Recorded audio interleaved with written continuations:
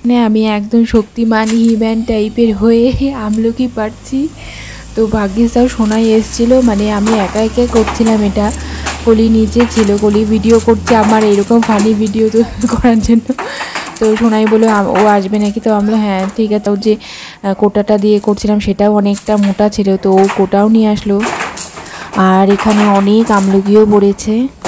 আমলকিগুলো পাড়া হয়ে গেছে, এখন হচ্ছে যেগুলো শুকিয়ে গেছিলো ডান্টিগুলো সেগুলো তো ছেড়ে নামিয়ে ফেলেছিলাম, এবার সেগুলো এখানে পোড়ানো হচ্ছে। অনেকে কিন্তু এই আগুনে আবার আমলকি পোড়াও খায়, কিন্তু আমরা খাচ্ছি না, কারণ এখন দুপুরবেলা গরমের মধ্যে গরমও লাগছে আগুনটা জ্বালানোর জন্য আরও। এরপরে হচ্ছে স্নান করব, খাবো দাবো, তারপরে যাবো শিলিগুড়ি। নমস্কার, ওয়েলকাম টু সুপর্ণাস লাইফ। তো আজকে পুরো মানে আর আজকে তো শিলিগুড়ি যাবো, কালকেই বলছিলাম। তো আজকে হচ্ছে পুরো আমলকি পারলাম, সবার বাড়ি বাড়ি যাওয়া হবে, আমাদের বাড়িও আমি নিয়ে যাবো শিলিগুড়িতে। আর হচ্ছে সোনাই পরে একটু হেল্প করে দিল, নাহলে খুব অসুবিধা হয়ে যাচ্ছিলো। তো এখন সব কী নিয়ে যাবো সেটা হচ্ছে এখন গোছাচ্ছি। খাওয়া দাওয়া হয়ে গেছে, স্নান টান হয়ে গেছে, পুরো মানে নোংরা হয়ে গেছিলো, চুলটুলগুলো পুরো পাতা টাতা এসে পড়ছিল। তো এখন পুরো চুল টুল ধোয়া হয়ে গেছে, খাওয়াও হয়ে গেছে, এখন শুধু গোছাবো। এখানে আমলকি প্যাক করা হয়ে গেছে, ফুলও তুলে নিয়েছি, ফুলগুলো সব প্যাক করা হয়ে গেছে। এটা কিসে হাতে নিব না ব্যাগের মধ্যে নিব দেখা যাক। ব্যাগ যদিও সেরকম কিছু নেই, শুধু আমলকি টামলকি ওগুলো সব ঢুকাবো এখানটায়।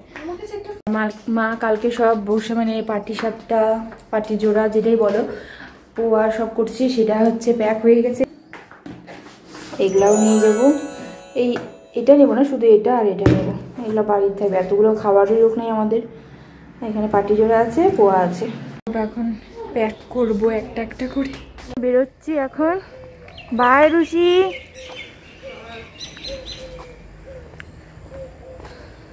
তো আমি চলে এসেছি এখন শিলিগুড়ি। পুরো মানে বাসে যেহেতু এসেছি পুরো একদম ধুয়ে পরিষ্কার হয়ে নিয়েছি। খুব ভয়েও একটা, এখন যেহেতু করোনা বাড়ছে তার মধ্যে বাসে জার্নি একটা ভীষণ রিস্কের। তো গাড়ি আর নেইনি, হাজব্যান্ড বলেছিল অনেকবার ঠিক আছে বাসেই আসলাম, একটা রিস্ক তো থেকেই যায়। আবার কালকে আবার পরীক্ষাও আছে, তো সেটার একটা এসে যদিও পড়াশোনা কিচ্ছু হয়নি, তো কালকে সকাল সকাল আবার উঠে যেতেও হবে। সেইটা অটো বলে দিয়েছি চন্দনদাকে, আমাদের পার্মানেন্ট অটো যেটা ফোন করলে চলে আসে, তো ওকে বলে দিয়েছি এখান থেকে তাড়াতাড়ি করে বেরিয়ে যাব। বা মোটামুটি 2টো অবধি পরীক্ষা হবে, তো দেখা যাক কেমন হয়। তো এখানে আমার ব্রেকফাস্ট রেডি, মশালা ওট সবজি দিয়ে যেটা করি আমি। আর এখন আমি যাচ্ছি অটোতে বসে। বাইরে সেরকম ঠান্ডা নেই, তবে প্রোটেকশনের জন্য এরকম করে আমি হুলিয়া বানিয়ে রেখেছি। আর এখান দিয়ে হচ্ছে আমাদের যে বালাসন ব্রিজটা সেটা হচ্ছে ওয়ান ওয়ে হয়ে গেছে এখন। তো আমরা এদিক দিয়ে এখন যাচ্ছি, আসার সময় ওই দিক দিয়ে আসবো।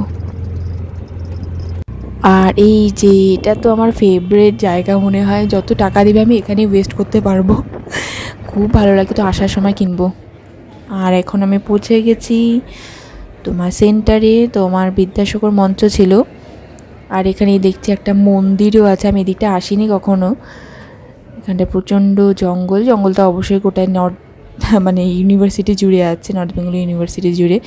আর এখানটায় বেশ সুন্দর জায়গাটা, পার্ক পার্ক টাইপের, ভালো বেশ। এখানটায় অনেকজন এখন হচ্ছে আসছে, বেশি নেই স্টুডেন্ট। মানে আমাদের রুমটা প্রচণ্ড নোংরা ছিল জানো, কি বলবো। আর এটা হচ্ছে মন্দিরটা ভালো লাগলো, বেশ একটা ঐতিহাসিক হিস্টোরিক্যাল যদি বলা যায় সেরকম। তো ভাবলাম একটু তোমাদেরও ক্লোজ করে দেখাই।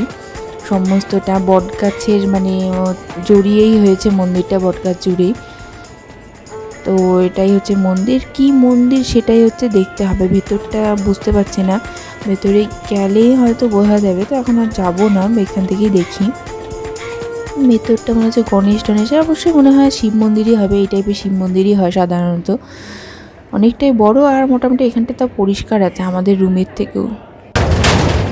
আর এখন আমার পরীক্ষা হয়ে গেছে, ব্যাক করছি। পরীক্ষা শেষে তো বাড়িটাই চলে এসেছি, এসে খেয়ে দিয়ে পুরো ঘুম দিয়ে নিয়েছিলাম। এবার হচ্ছে একটু টিভি দেখাতে প্রচণ্ড মাথা ব্যথা শুরু হয়ে গেল। আর আজকে মা ফার্স্ট টাইম হোয়াটসঅ্যাপে কল করলো আমাকে, ভিডিও কল, নিজে থেকেই একা একা। রুশি হয়তো শিখিয়ে দিয়েছি সেখান থেকে, তো বেশ ভালোই লাগলো। অনেক কাপড় জামা জমে গেছিলো, তো সব ধুতে দিয়েছি। এখন সব রাত্রি হয়ে গেছে, তবুও বাইরে অন্ধকার, এখন আমি জামা শুকোতে দেবো। আর এইখানে আমি হচ্ছে তখন কিনেছি কতগুলো ফুল গাছ, আর পিটুনিয়া আছে দুটো, আর দুটো হচ্ছে কলজিনিয়া নাকি কী নাম বললো যে ভুলে গেছি। তো ফুল হলেই বোঝা যাবে এটা অবশ্যই। এতক্ষণ টিভি দেখে দেখে পুষ্পা সিনেমাটা যে আছে নতুন তেলেগু বেরিয়েছে, ওটা আমি তেলেগু ভার্সনেই প্রাইম ভিডিওতে দেখছিলাম অ্যামাজনে। তো বেশ ইন্টারেস্টিং লাগছিল, তো একটু একটু করে দেখছি, দুপুরে একটু দেখছি, এখন একটু দেখলাম, মাথা ধরে গেছে এখন। জানি না এখন কিসের জন্য, চোখ ব্যথাও করছে দেখি, বুঝতে পারছি না।